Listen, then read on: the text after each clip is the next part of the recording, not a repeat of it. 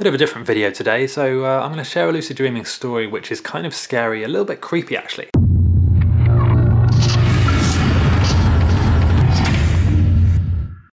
And this is one of my least favourite lucid dreams because it's kind of one of the scary ones.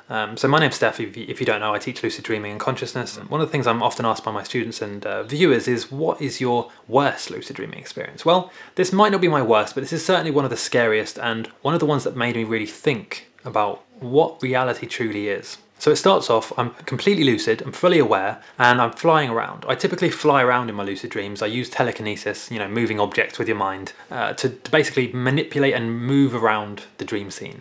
So I was doing that, I was flying, everything was going fine, okay? And then suddenly I get to the top of this skyscraper where there's other dream characters there as well, and I know I'm lucid, but for some reason I can't seem to move them with telekinesis. They try and fight me, and I try and move them away with telekinesis, but they don't move. And suddenly I'm pushed down to the ground on this top of this skyscraper. Someone flies up to me, sort of like in a standoffy way, in the middle of this skyscraper tower, on the top of this skyscraper. They fly up to me and say, "This is not your lucid dream. You're not the one here in control of this dream." And I remember thinking very clearly, yes, this is my lucid dream. I'm lucid, and I remember going to sleep. I remember doing my reality checks. I even remember taking my, I think at the time I had some lucid dreaming tea. I was very clear and sure that it was my dream, I was lucid, and I was in control. Now, I'm not saying that you can always be in control of your lucid dreams. You're more like a sailor as opposed to controlling everything. You're kind of exploring it consciously. That being said, I was very lucid.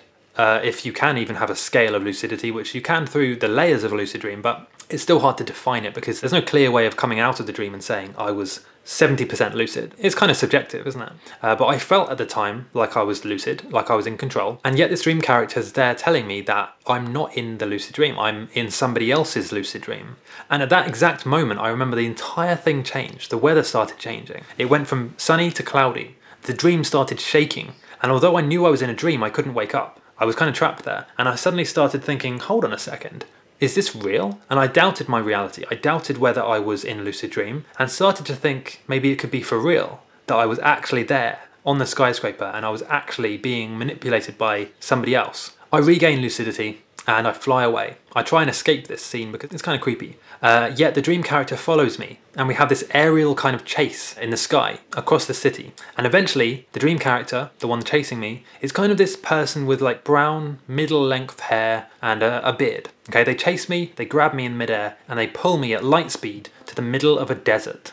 I don't normally share these kind of stories, by the way. I don't know if you like this kind of content. Let me know in the comments, but yeah, this is very different to my normal videos. This is one of my experiences. I have many more, which I can share if you want. So I'm being pulled to this desert kind of space, right? And in the background, I can see a skyline. I can see different skyscrapers. I can see what looks like the Burj Khalifa, the massive building in Dubai, but it's kind of like tilted, like the Leaning Tower of Pisa. It's kind of like curved round like that. And I can see this massive skyline in the distance. And I remember thinking, am I still in a lucid dream? Because I've been chased and pulled into the desert by this other dream character that I have no idea what they want. And this dream character looks at me when I'm on the ground on the desert and he says, pulls me in really close and he says, if you keep doing this, they will find you.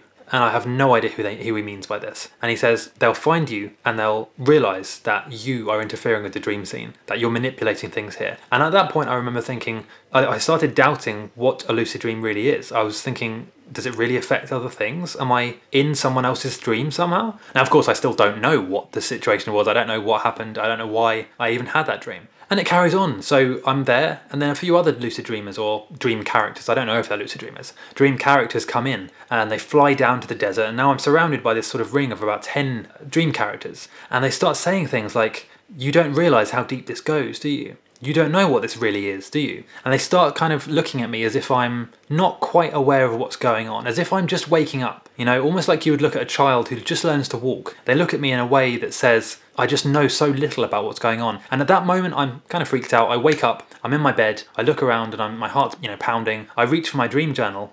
And as I reach for the dream journal, as I reach my hand out to my bedside table to grab the journal, my hand is pulled back. And I think, what the hell? I'm awake now. What is going on? My hand is pulled back by some kind of invisible force. And I'm suddenly snapped back. I'm pushed against the bed. And I realise, of course, that that was a false awakening. Or at least I frickin' hope it was. And I'm then brought back into the desert again. And then another dream character says, you are not in control here. You have no power over this reality. And then I finally wake up for real, I freak out, and I didn't know what to think about that dream. That was insane to me. So yeah, it's a pretty crazy lucid dreaming story. I'd love to hear what you think about this, and also your craziest lucid dreaming story. So let me know in the comments, and I'll see you next time.